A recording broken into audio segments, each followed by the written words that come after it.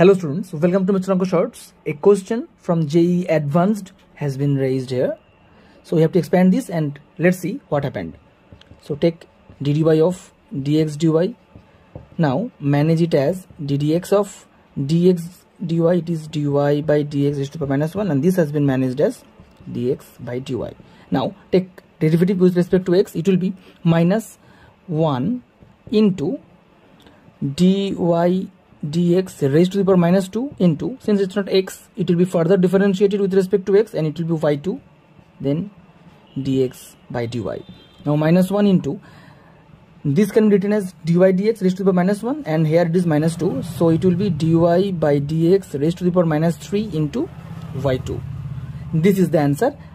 In other ways, it can be written as minus 1 into dx by dy whole cube into y2. Whatever the option is given, we can choose this. Subscribe.